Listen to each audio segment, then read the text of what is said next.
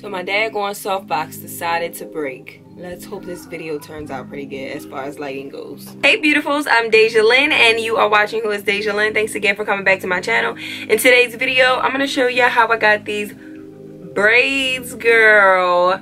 So I'm actually calling these the Egyptian box braids because that's what they remind me of. They remind me of like this Egyptian theme, you know, when they were like, how's it go?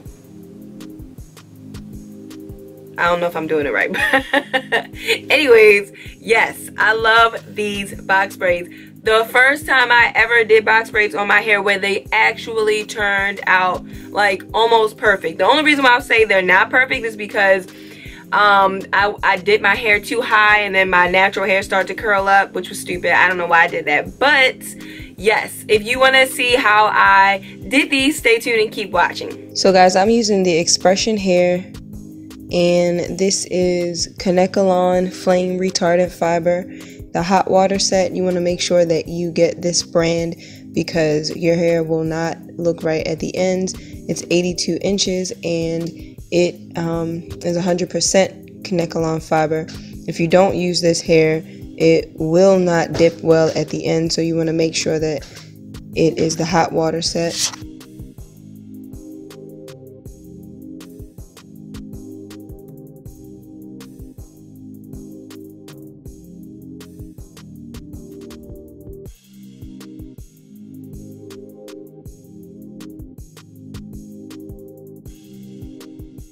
I'm also going to be using this edge control by BioCare Labs. It's pretty much like any edge control. It's thick and it does the job. So that's what I need for the roots, just to make sure that my roots are nice and slick and are going to at least give me some hold at the root.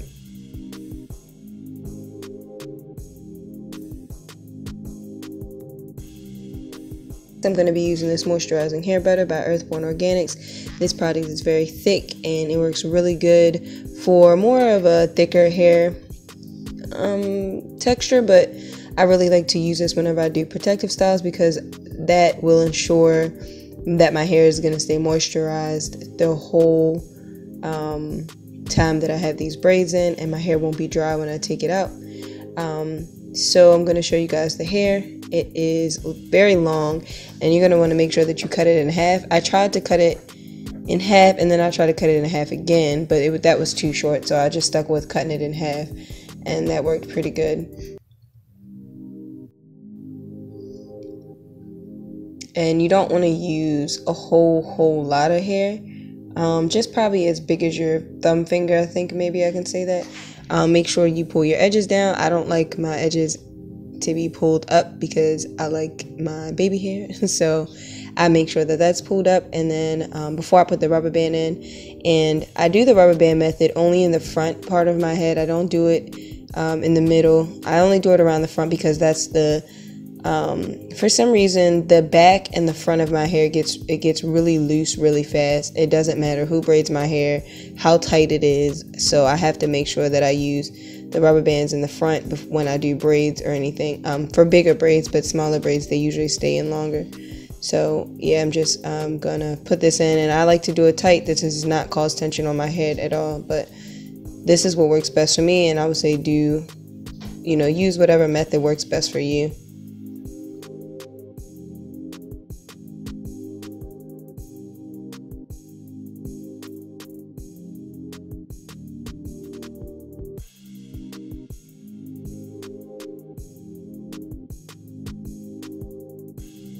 And I'm just going to take my piece. I'm not going to do the method where I split the hair in two because I only do that when I'm doing smaller braids. For box braids, I do them this way because it's easier for me to grip. And I'm just going to wrap it around and go ahead and start braiding. And it started to get tangled at the bottom, so that's why I have my head down a little bit. But I usually do this for a minute and then maybe like 4 times around, I think, for 4 braids. And then I split the hair so that it can have a third part. You can't really tell on this section, on this part right here, but the next section that I do, you'll be able to tell.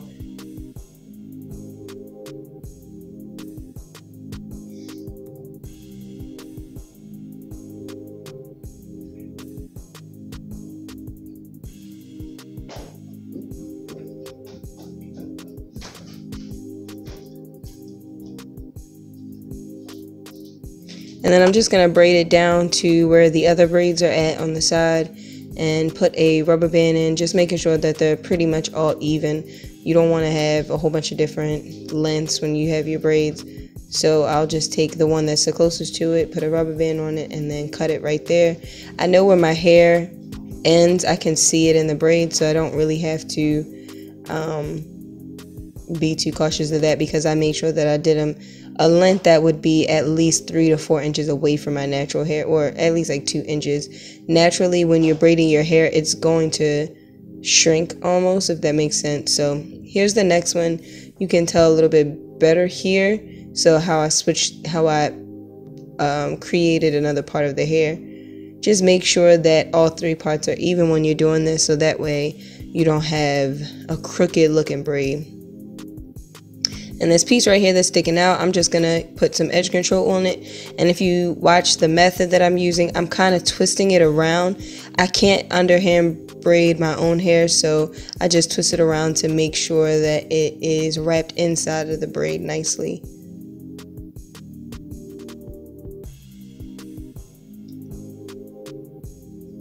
And again, I'm just measuring it just to make sure that it's the same length.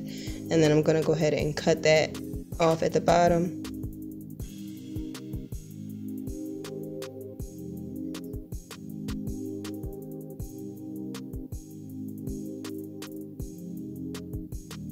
And if you can tell, they're very stiff. And this is what they will look like if you don't dip your hair. I definitely dipped my hair because I do not like that stiff look. Some people like it, I don't.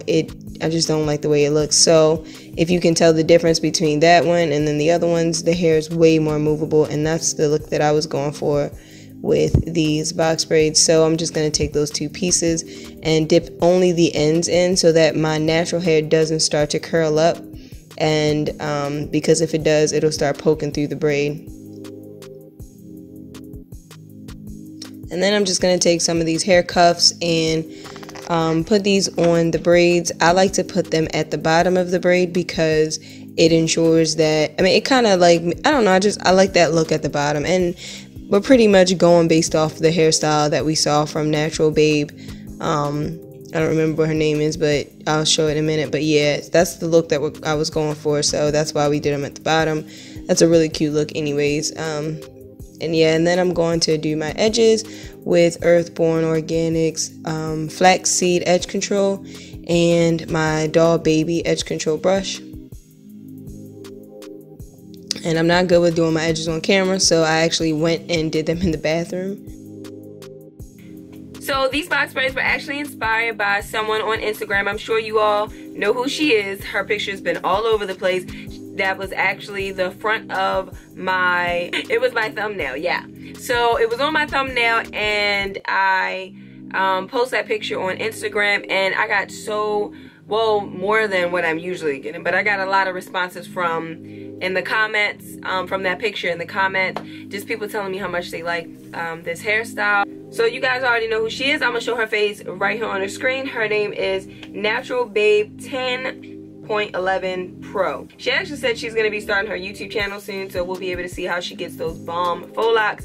I usually do goddess faux locks. I don't really do faux locks on a regular, but I'm excited to like try that on my hair because that'll be my first time. If you guys enjoyed this video and if you like this style, comment below and let me know if you tried it yet, or if you plan on trying it, or if you are gonna follow this tutorial of how I did my own box braids. Let me know down below in the comments, and don't forget to subscribe, and I will see y'all in my next video. Thanks for watching. Love you guys.